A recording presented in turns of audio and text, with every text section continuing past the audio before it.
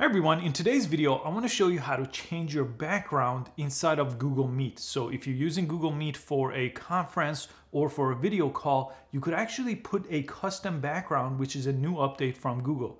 Now, before you could have changed your background, but it was limited to the background that Google gave you. So I'm going to show you that too in this video. But the new update and the exciting update is that you could now put whatever you want yourself. You could upload an image, for example, that you have downloaded as your background. Now, the only thing is, if you are using this video to go to the internet, to go on YouTube or have it publicly hosted, you should use a background that doesn't have copyright. So don't just get your background from Google if you're using the final product, final video in a public setting, or if you're going live on TV, for example, in an interview.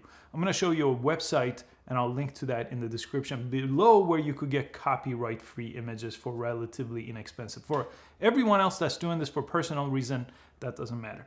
Let's jump in here on Google Meet and I'll show you how to change your background before a meeting and during a meeting.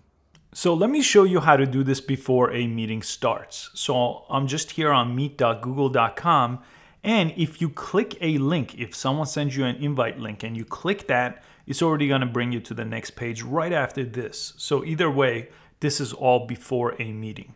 And here, if I'm hosting the meeting, I'm just going to press new meeting. If you have a link, you could put it over here or just click the link. But I'll just start an instant meeting.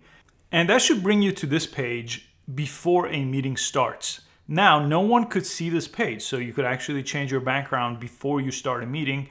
This is also a place where you turn off your microphone and your camera. But the change background option is right here in this corner. Let's go ahead and click it. And you could see all these options here on the bottom. Now, right now, I don't have any background and you could just see the room here. But there's a couple of options, which is slight blur. This is going to blur the background, which this looks very professional. I prefer this. There's another one that blurs it a lot. It looks kind of fake. You can see some of the edging here. And you could choose any of these backgrounds here. So let me choose this background.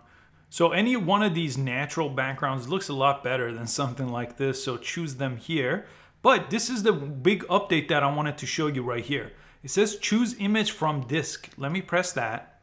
And right on my desktop, I have downloaded a couple of different Office images. So I could actually put any of these or really whatever I want, whatever's on my computer. But let me choose Office 2 here, press enter, and it's gonna put the image that I just uploaded as my background here. The only thing I wish they had is I wish you could press blur while you uploaded your image and kind of combine the blurriness of the background with the image that you uploaded, which you cannot do. But at any time, you could go ahead and upload another image as your background if you don't like what you see here. Once that's done, you could go ahead and press join now.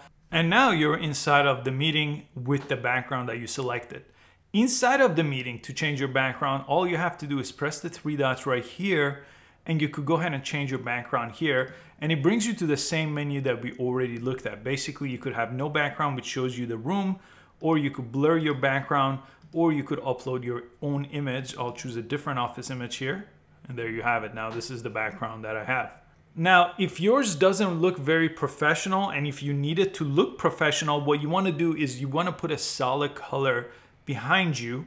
So I usually put a green fabric, which is called green screen, and I'll put a link to one in the description, which you could buy with stand, and you just put it right behind you, and it makes your background look perfect. Basically, the way it cuts you out from your normal background and puts you in the virtual one makes it look very, very professional and natural.